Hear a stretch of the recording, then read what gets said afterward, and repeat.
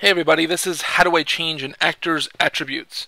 YouTube only gives you a few minutes, about 10 minutes to make a video, so I'm going to try to cram all this in as quick as I can. So I'm going to click on my scene here. I've created a floor and a ball, and we're going to click on the floor. Now at the top you'll see the name under attributes, name, floor, and that's just basically what you called your actor. You can change that within the actors menu. Time. Time, a lot of people don't know what this is, but time basically starts counting from the second the actor is spawned onto the scene. And so you can call on that time at any spot and say when time equals 30, destroy or something. And instead of having to create a counter and telling it to count, you could just use the time within the actor. Position. Position X and Y, that's default to 0 because obviously that actor isn't on the scene. But if you go to the actor that I've placed onto the scene and double click it, you can see that the positions X and Y is 240 by 14. And that's the exact center of my actor in relation to where it is on the scene. And as you adjust that within the game, that'll adjust in the actor attributes. Size, width and height is default 100 by 100. Once you add an an image to the actor, that will adjust accordingly to the size of the image you've added. Also in the game board, if you scale that actor up and down or whatever, again that information will change within the attributes. And you can call on these within a rule also. So if something happens, change actor's width to 50, change actor's height to 50, and that will adjust the width and height for you.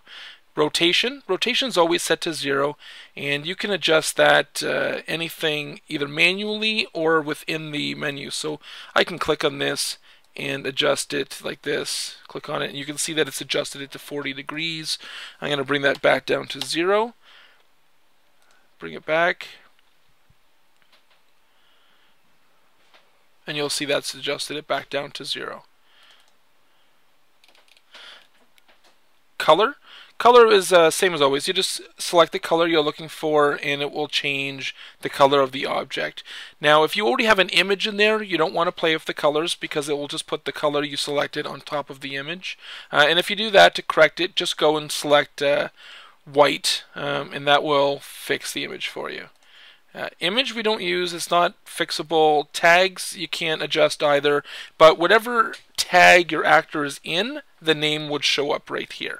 So if you make a tag called enemies and put this actor in the enemies, it would now be tag enemies here.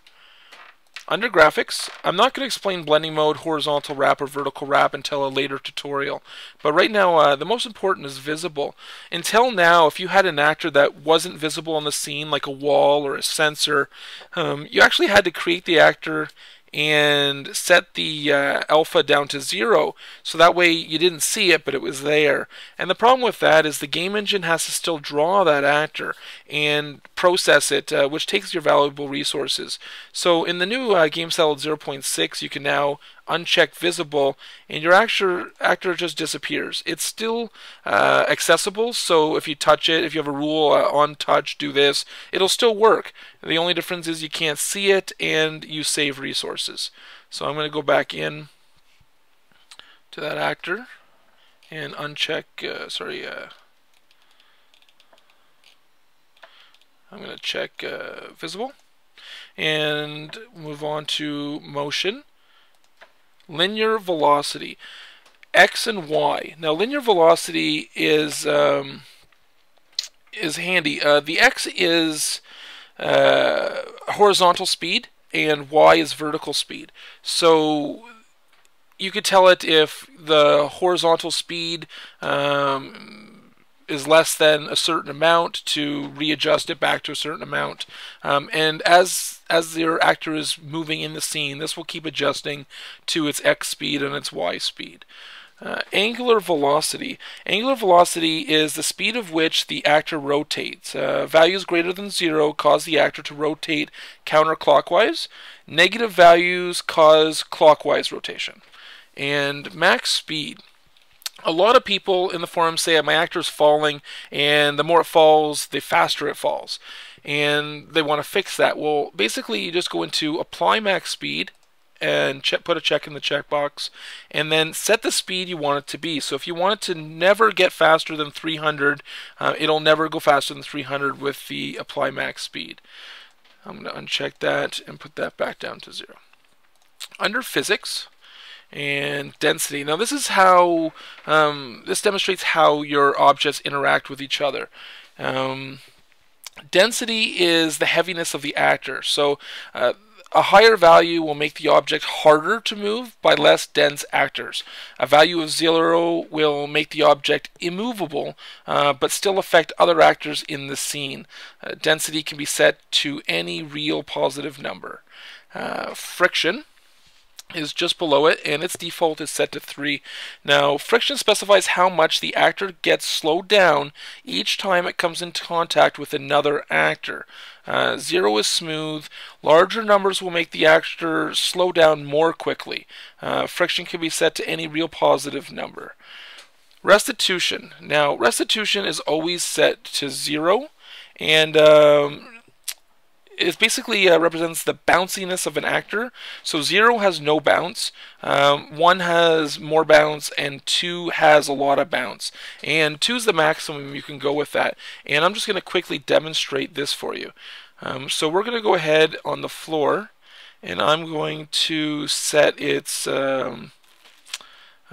restitution to 0. Oh, it already is 0.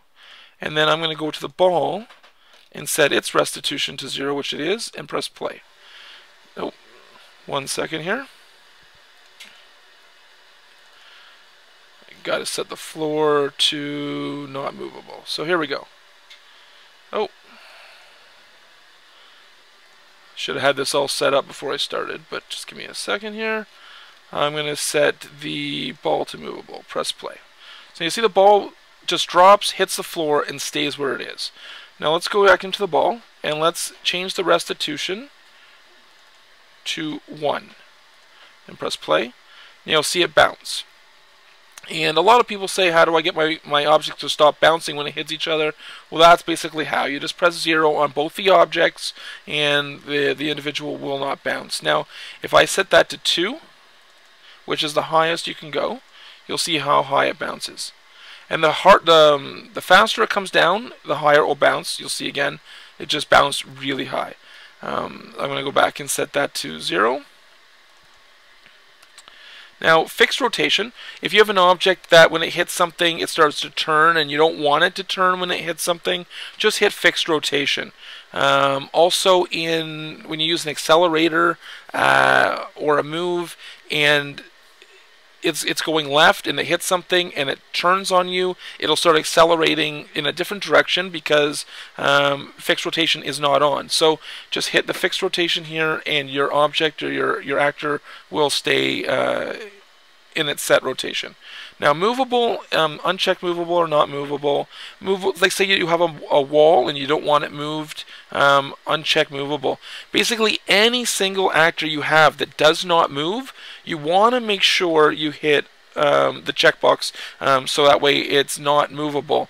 Otherwise, your game engine is going to be looking for that actor to move even though it's never going to move. So you definitely want to uncheck that if it's not a moving part. Collision. Now I have a ball here, so because I have collision rectangle, if it collides with something right in the corner here, even though there's nothing there, it's still going to collide. So something like that, you'd want to hit circle. So that way it'll create a circle between the top, bottom, left, and right of my image, and then create a circle inside, so that where it won't be collidable until it actually gets to the circle. And that is pretty much it for the attributes for within an actor, and I'll see you in the next tutorial.